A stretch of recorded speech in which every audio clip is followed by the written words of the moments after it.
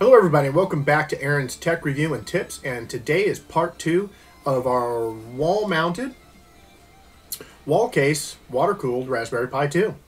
We're calling it Project Overkill.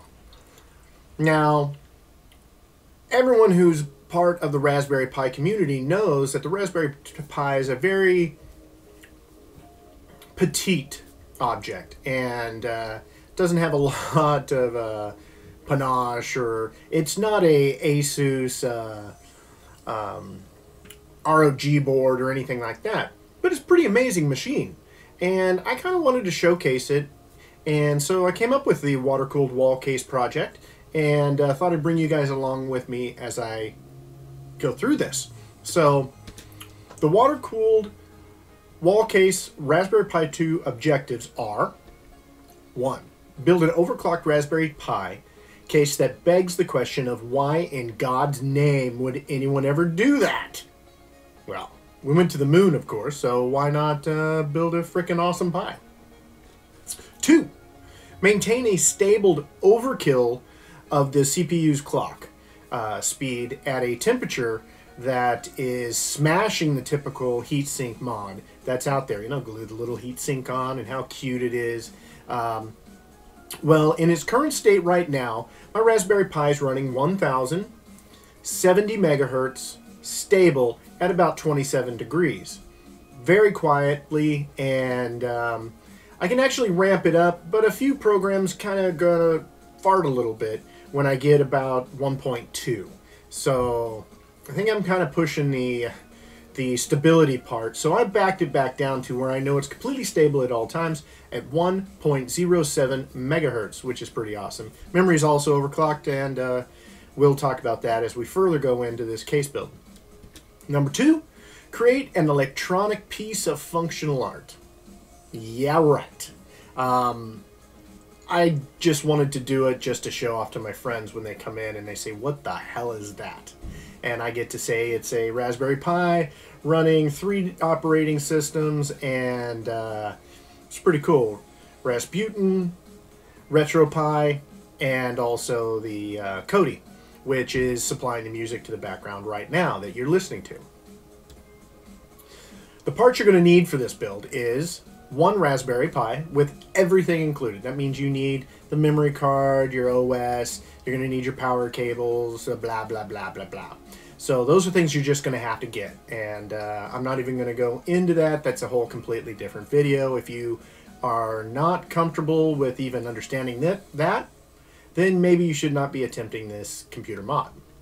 Number 2, a piece of plexiglass. It's 8.5 by 11, about the size of a sheet of paper. And that's where you're going to mount all of your hardware, your lines, and everything. So you're gonna need that. You're going to need 2 15mm water blocks. Now, I can supply you links. A lot of people have been asking me to put a kit together so you guys could actually build this at home. And I'm not to that stage yet, but I'll give you some links right now where you could find some of this stuff. This is not a beginner level project. This is probably intermediary and up to an advanced, and depending on what you do with your wall-mounted water-cooled project. But you're going to need those water blocks no matter what. You're going to need 1 coil about 10 feet long of 4mm interior diameter micro tubing. I went with kind of a red look. My wife says it looks more like a raspberry, less of a raspberry, more like a watermelon. Beauty's in the eye of the beholder. I like the red and green. I went with the green cooling fluid with it in order to, you know, just kind of keep that green-red vibe of the Raspberry Pi all alive. So it's up to you, personal preference. Micro water pump, minimum 5-volt micro water pump. Now, you're going to, if you're going to power it off your Pi, 5 volts is going to be fine. You can find those, or I can supply that to you. Just let me know in the comments below, and we can discuss all the parts and everything, where I got them, where I sourced them, and all that. This 5-volt water pump will run on your Raspberry Pi, and you shouldn't have any problems at all. You're going to need a water cooling reservoir. I went with a 90mm, fits very nicely within that 8.5 by 11 footprint, and will allow me to do a few extra things, and I'll show you in the pictures as we kind of proceed through this video. An LED momentary switch, on, off, reset. This is just really nice, so you're not having to unplug that Raspberry Pi every time that you're trying to reset the operating system to do something else with your Pi. And this starts moving it into that intermediary to advanced user interface, but there are videos, and I can show you a video later on as I install my momentary switch. Right now I don't have it, I don't need it, so I haven't put it on yet, but as the case comes fully together, I'll have it on there. The next thing is a 40 millimeter fan. Now I'm going to actually go with two of these, one that will be mounted underneath the board towards the wall that'll actually be blowing onto the memory that's on the back side of my Raspberry Pi 2. And then I'll have another one that will actually be mounted on the case, pulling air in and out of the case, actually into the case and out of the case. I like more of a pass-through than a push-in. So that way I can continue to supply cool air inside the case, keeping these temperatures low. And like I said, I'm averaging about 27 degrees Celsius with this setup as it sits right now, which is far superior than any little water block or not a water block, but a heat sink that you want to put on your Pi. And in an overclocked situation, my Pi is going to last a lot further than yours. I totally screwed that whole thing up, but you get the gist. You're also going to need a lot of assorted screws, zip ties, super glue. I would like to say with super glue, go with a Loctite super glue. That's the gel. It works extremely well, and like I said, it'll bind your fingers. But the thing is it works really well with all the substrates you'll be using in this project. So go with the Loctite. In fact, I have it right here. If you guys want to, kind of see that, I'll move forward. Blah blah blah. That's what you want right there. It's about $4. I mean, literally the whole project is going to cost you about, I don't know, $120, $140 to do this. Obnoxious, I know, but the whole thing about this project is being obnoxious. Don't you agree? I think so. So where's the current state of Project Overkill? There it is, guys, in all its beautiful glory. You see I've got tubes freaking going everywhere on this, and it's pretty nice. Now, right now, I haven't finalized all the mounting holes, haven't begun to build the box that goes around it to allow just to showcase it.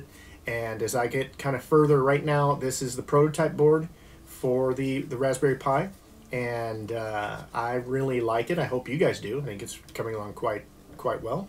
Now here's the video. Now don't kill me about the quality of the video, because this is my first time ever attempting any video kind of like this, so just cut me a break.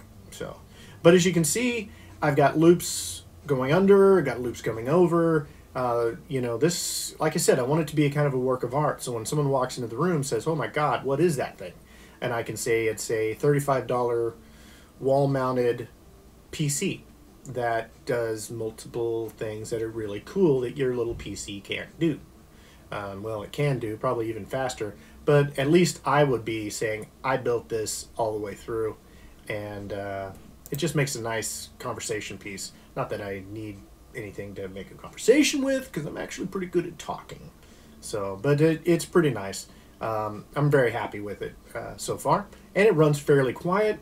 Again, maintaining temperatures of about 27 degrees Celsius. 34 when I'm really pushing it hard, and I mean pushing it hard. It does stay cool. I don't need a reservoir, radiator, excuse me. I got the reservoir there, a radiator, just because it just doesn't need it. I mean, that's taking it from overkill to obnoxious, and that might be a future add-on. Let me make a note of that. Okay, so let's continue on. So part 3 of the video, we're pretty much done here for today. We'll finalize all the mounting locations and hardware, and the cover that will be made for this. I'll have diagrams and drawings for you guys to copy if you like on that, so you can actually build this thing yourself. I really encourage you guys to build this project yourself, because it is pretty cool.